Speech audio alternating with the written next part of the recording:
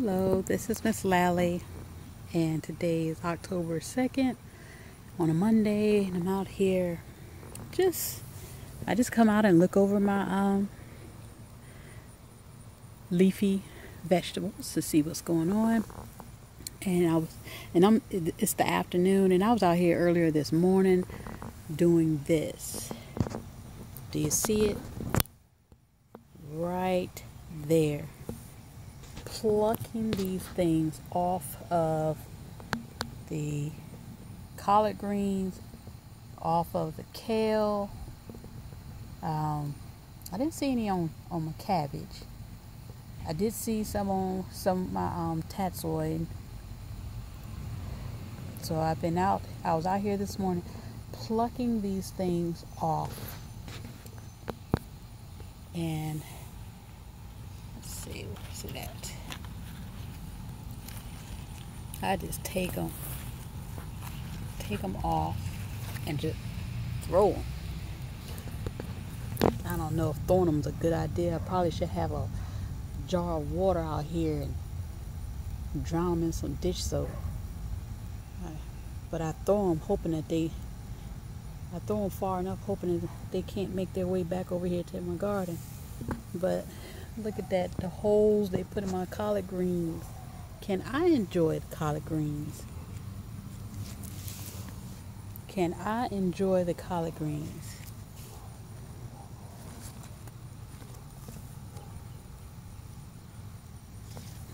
So and the thing is, this morning when I came out, they're the same color as the collard greens or the kale.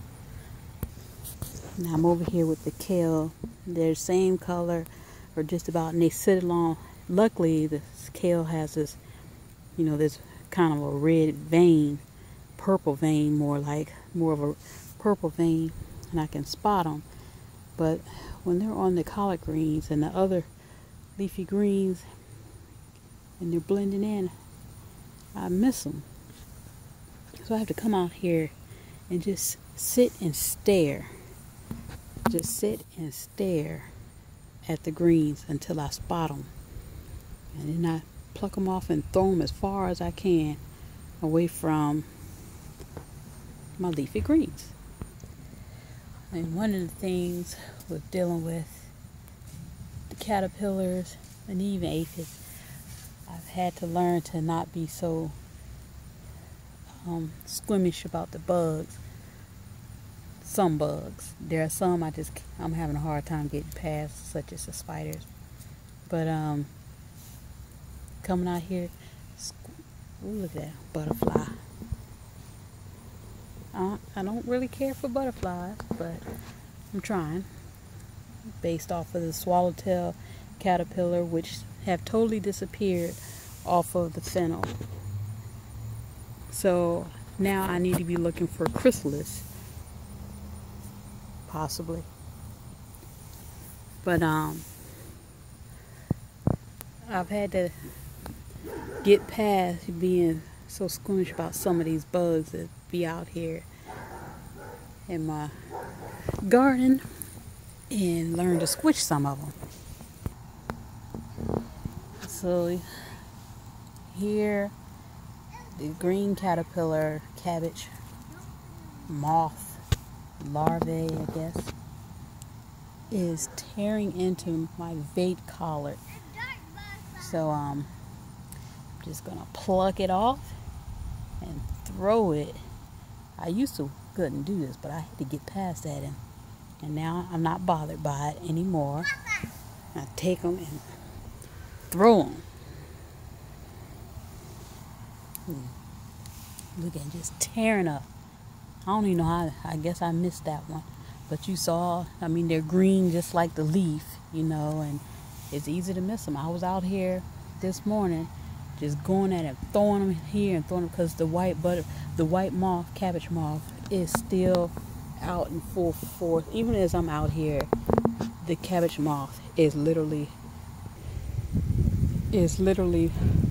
flying around my garden, which now when I want to show you, they all leave. But That's what they do. They hang around my garden and lay their eggs, and the eggs turn into caterpillars, and then it's up to me to get out here and eyeball every leaf, every stem, and when I see them, pluck them off. Pluck off the eggs, pluck off the caterpillars. See? Let's see. Did you see that? Right there. This is on my cabbage. Yes. Savoy Ace cabbage. So,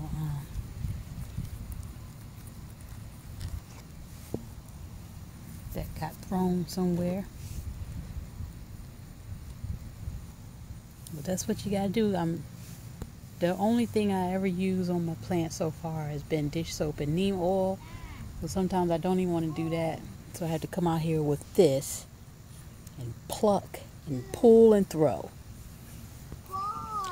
So now I'm checking over my tatsoi that I harvested some leaves off the other day, and they have bounced back big time. And so far I don't see any caterpillars up here right now. So that's great. That works for me. Turn that camera back around. I hope that this is not upside down. Yeah, that works for me right there. Mommy, it's kilos out here. Huh? It's kilos out here. Yeah, well, mosquitoes have gone down. It's not that bad right now. Next. Now here is the destruction and damage that these green caterpillars can do. This was my volunteer tatsoi that had popped up. I actually had gotten some leaves off of there. They were good. And they were coming back, and then this is what happened. So I plucked off green caterpillars. I was gonna cut these off, but I decided to leave them because I think the plant probably needs. Yeah, you can get those.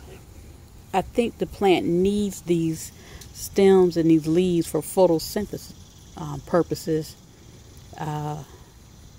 for the plant to have its energy or convert sunlight into energy. So I'm gonna leave these up here and let them. I'll go over there. No, you can't go over there. Don't you see all those spider webs? You want that on you? No. You'll see the spider web on the stick. Move, go over there. So I'm gonna leave these up here, and hopefully the plant will recover from all of this damage. I mean, it's two of them. So I just want to update you on what's going on in my fall garden. Have a great day. Thanks for watching.